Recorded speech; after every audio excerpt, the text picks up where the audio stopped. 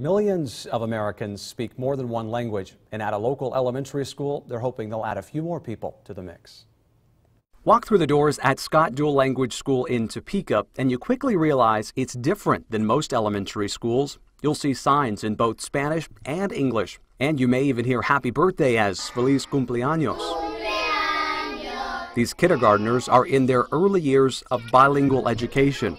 When they start school, some students are native Spanish speakers, while others only know English. We have 4 teachers per grade level, and those 4 teachers are 2 Spanish speaking and 2 English speaking. From preschool through 5th grade, all students learn science and social studies only in Spanish, while math is taught only in English. So you might ask, how do they do that? I mean, they're in a language of instruction that is not their native language. How do they do that? Well, they work in bilingual pairs, and so they support each other in their non-native language.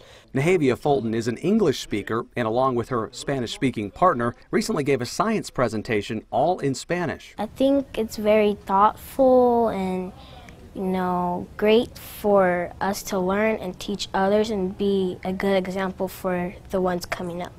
The goal is that all students like Nahavia leave elementary school able to read and write at a 5th grade level in both English and Spanish. Muy bien, Nahavia. But it's not just for the sake of being bilingual. Principal Pilar Mejia says it gives students new perspective and opens up opportunities, something that she understands well after getting a bilingual education in her home country of Colombia. I would have been in this one space while my boundaries and my borders really opened. I would not be here in this country,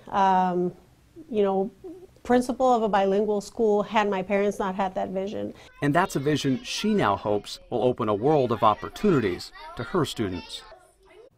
And preschool and kindergarten students are selected by application there at Scott. That's open to all 501 students. The school does ask parents, though, to commit to keeping students in the school through 5th grade. The students can continue their bilingual education after they leave Scott through programs at Landon Middle School and Topeka High.